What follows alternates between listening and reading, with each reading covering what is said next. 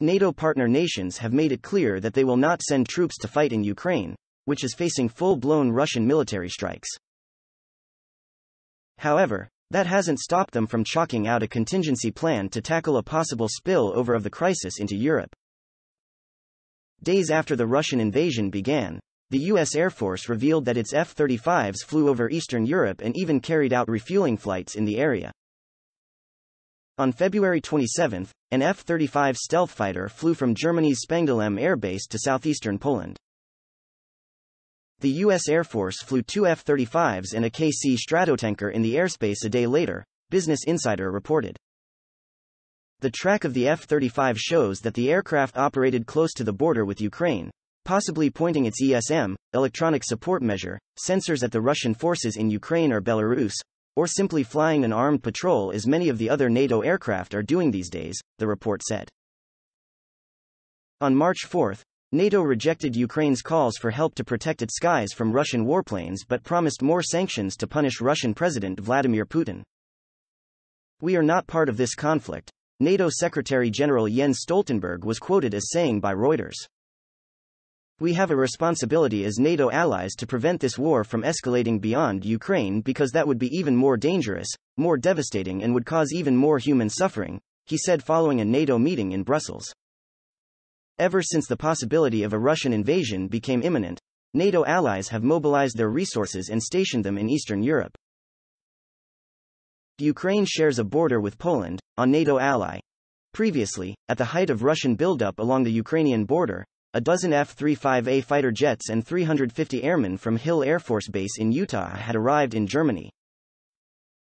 Later, 6 F-35 fighter jets from Germany's Spangdahlem Air Base were dispatched to NATO's Eastern Front on February 22 and arrived in the Baltic and Black Sea regions on February 24 to reassure allies as Russian forces advanced into Ukraine. During a bomber task force operation in the Black Sea region, a B-52 from Minot Air Force Base, North Dakota, also flew with Polish fighters, according to Air Force magazine. F-35 took to skies in full stealth mode.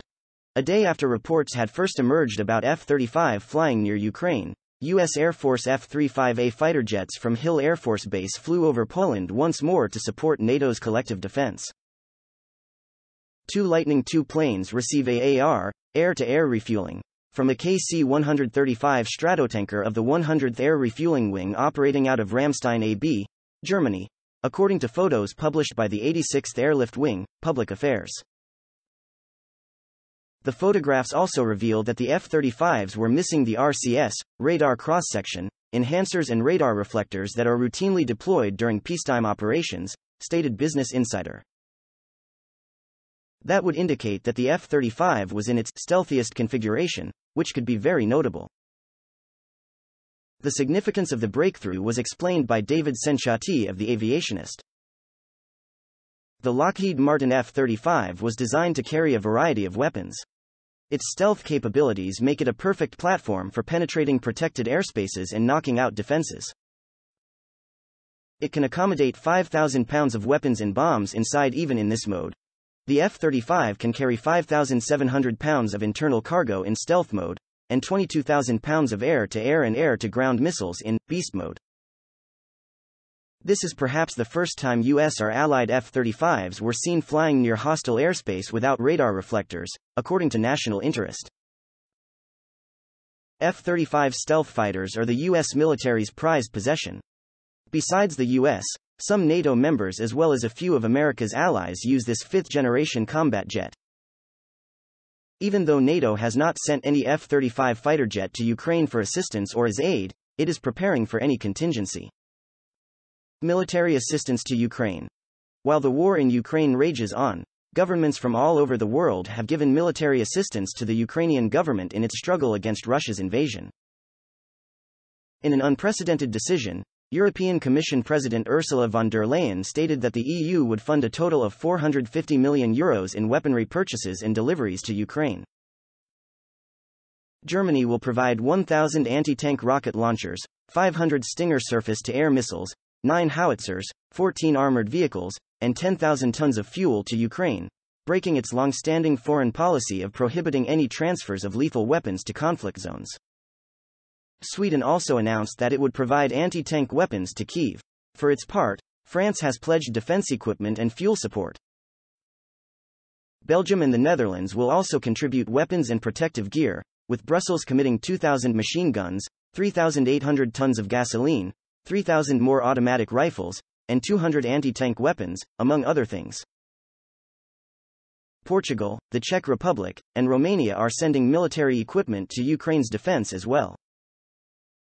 Bulletproof jackets and helmets, as well as night vision goggles, grenades, and ammunition of various calibers, have been offered by Portugal. A total of 30,000 handguns, 7,000 assault rifles, 3,000 machine guns, and several dozen sniper rifles, as well as 1 million rounds of ammunition, are being sent from the Czech Republic.